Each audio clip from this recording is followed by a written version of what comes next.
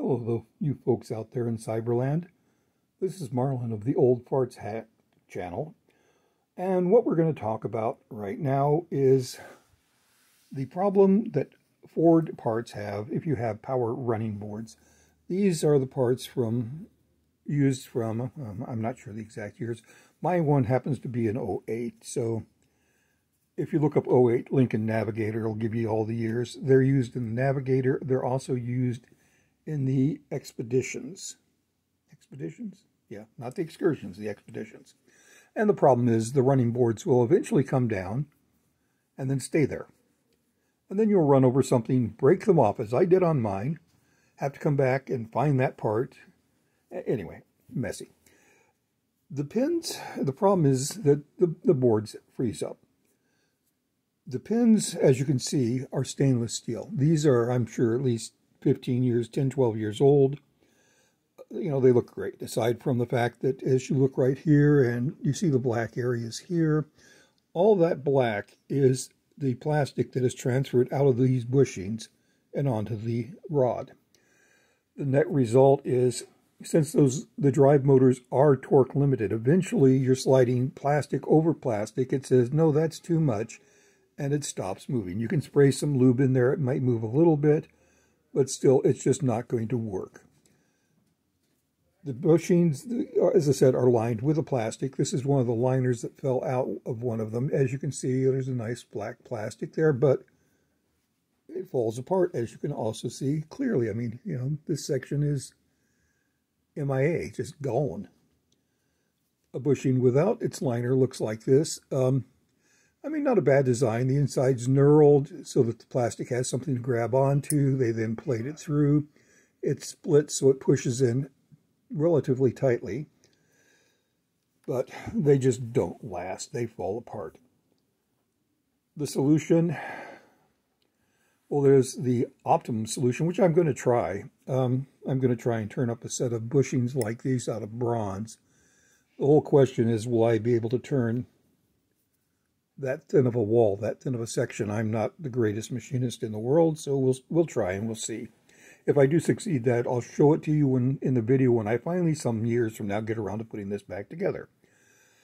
The other option is to buy a new set of bushings. There's a gentleman who sells a set of, I think it's 18 bushings, 16 to do these rods, and then 2 for the motor bushings.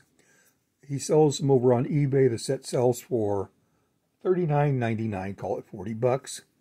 And they ship, apparently, from all the comments, quite quickly. And that's, of course, fast and dirty and easy way. What he does say to do is take the bushing, and before you try and put it in, come along with a cutoff wheel and a Dremel tool and do a slit right here. These bushings, by the way, the rods, by the way, I'm sorry, are press fit in their arms. They push in and out. You have to heat up the arm and then use a press or something else. It can be a little difficult. Now, the way to do that, as I said, is heat up the arm. So that brings us to another little subject. I might as well cover it here. And that is, do not piss off the old, I think it's Roman god Vulcan, not the Spock-based one, not the Star Wars one, Star Trek, I'm sorry, one. Old fart, you know. I'm allowed brain farts. It's part of my life. And the reason being, because if you piss off that god of, you know, if you piss off Vulcan, you will de-vulcanize your bumper pads, as I did here. Oops. Fortunately, since I broke my arm, this is out of a replacement rear bracket I bought. So I have another set of these that are still intact in my arm that's still on the Navigator. So, but if you don't have another one of those handy, be careful you don't toast those. Anyway, as I said, the fix is clean up these, replace these with new, either make up your own bronze bushings or buy that set off eBay. I will put, by the way, the link to that set. There's another person that's selling them, maybe the same guy, I don't know. But the eBay link is viable, so 40 bucks, new set of bushings, about, depends on how fast you are, if you have a press or if you have to heat them up and pound them out. Some people have used air chisels to drive them out. Anyway, but that's how you go about replacing and repairing your running boards so they'll go up and down. I will be probably shooting another set of videos showing taking those pins out, putting them back in, assembling it, and all that good stuff in the near future. But for now, that's about all I have to cover.